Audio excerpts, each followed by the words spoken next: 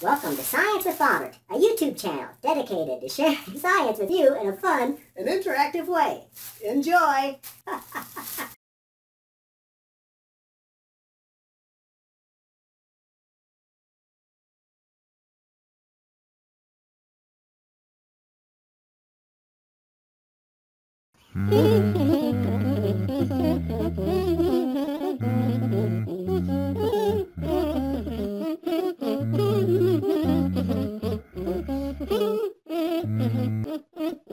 We finally got out of there.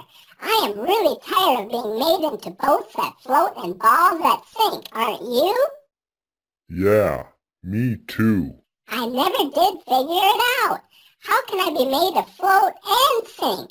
It doesn't make sense to me. I think Bobbert said it had something to do with our shape. What does shape have to do with anything? Hey, what's that sound?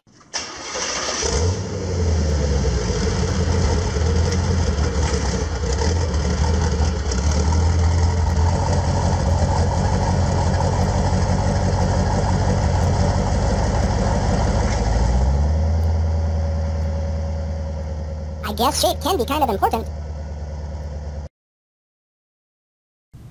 We have all seen that corks float in water, but have you ever tried floating cans of regular and Diet Coke? Both cans are exactly the same size and contain mostly water, but they also contain other things besides water.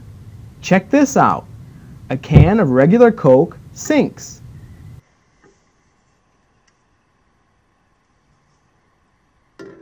But a can of Diet Coke floats. Why is that? It is because even though their volumes are the same, their masses are different. Regular Coke contains 39 grams of sugar. This 39 grams is not in the can of Diet Coke. Instead, Diet Coke contains only a small amount of aspartame, an artificial sweetener. In fact, aspartame is 200 times sweeter than sugar. That means the manufacturer wants to put in only a small amount of aspartame. In fact, since aspartame is 200 times sweeter than sugar, they only want 1/200th of the 40 grams, or 0.2 grams of aspartame in each can of Diet Coke. The reason why cans of Diet Coke and corks float is because they are less dense than what they are floating in. Density is mass divided by volume. Since both cans have the same volume, it is their masses that are different that gave rise to the differences in density. The density of water is 0.58 ounces per cubic inch. Play-Doh makes its product to be exactly 5 ounces in its smaller cans. So if we want to calculate the density of this Play-Doh, we already know half of what we need to calculate the density. So we just have to determine the volume of the 5 ounces of Play-Doh. It's easy to roll Play-Doh into a sphere, and the equation for the volume of a sphere is equal to pi over 6 times the diameter of the sphere cubed. The diameter of a 5-ounce sphere of Play-Doh is 2¼ inches, or 2.25 inches. So that means the density of our Play-Doh is 0.84 ounces per cubic inch. That is larger than the density of water. So if we drop our Play-Doh sphere in water, it should sink. Yep, it does. What if we don't roll our Play-Doh into a sphere? What if we make its shape a little more interesting? Let's try making a rectangular box. The volume of a rectangular box is length times width times height.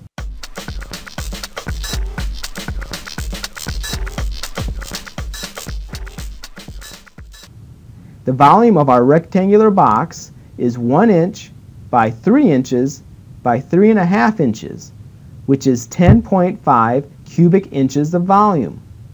So the density of our rectangular box is 5 ounces divided by 10.5 cubic inches, or 0.48 ounces per cubic inch.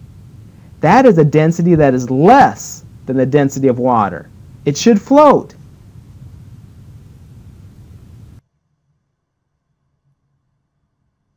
And it does. If we take a typical bar of soap and place it in water,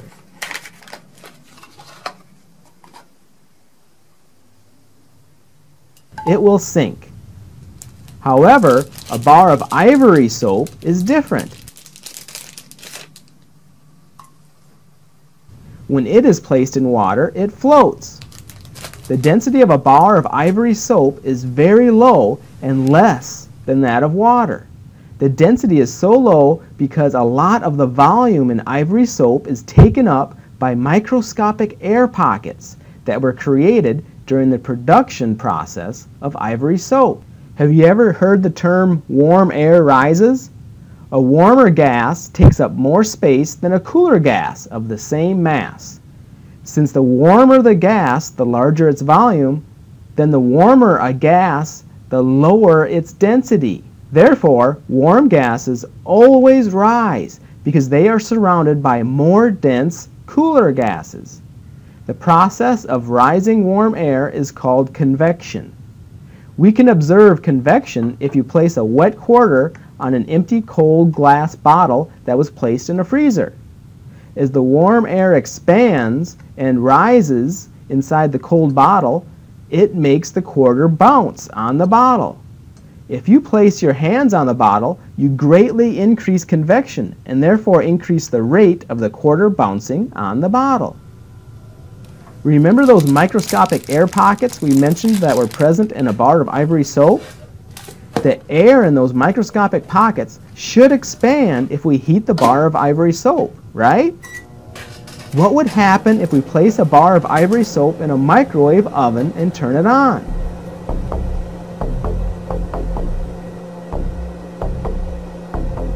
As the bar of ivory soap is heated, the air pockets expand and continue to expand.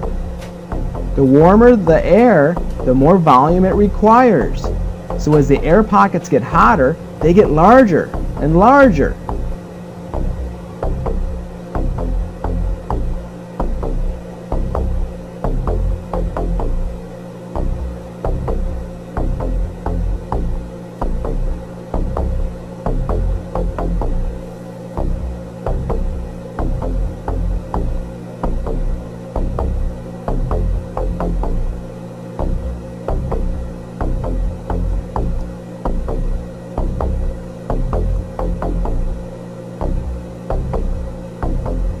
Let's turn off the microwave and see just how hot and how soft the bar has become.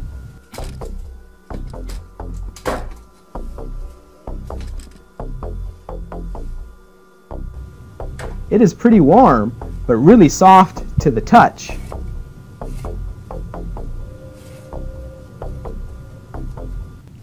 Convection can be used for other things besides making quarters bounce on a cold bottle and ivory soap bars expand in a microwave oven.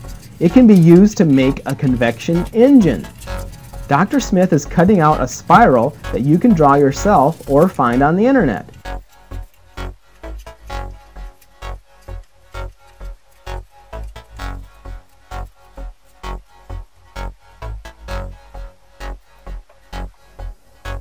He then places a wooden skewer in a candle to hold the spiral over a candle flame.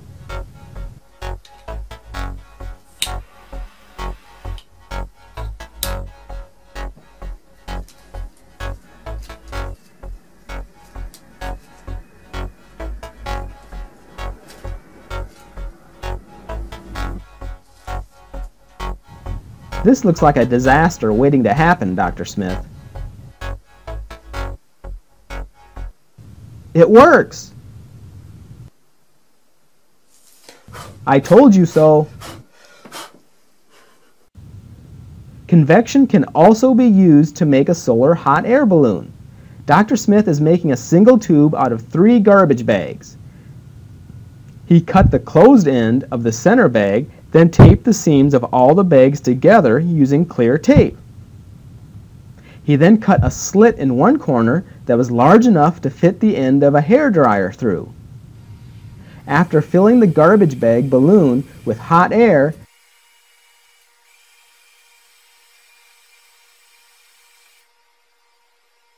He tied the end with fishing line.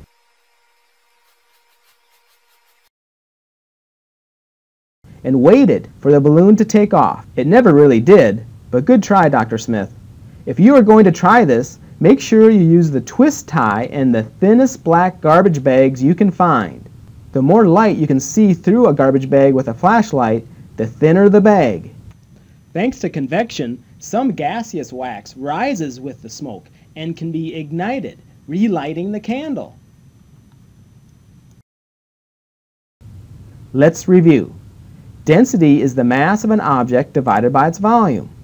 Objects float or sink depending on whether the density of the object is less than or greater than the density of what the object is immersed in.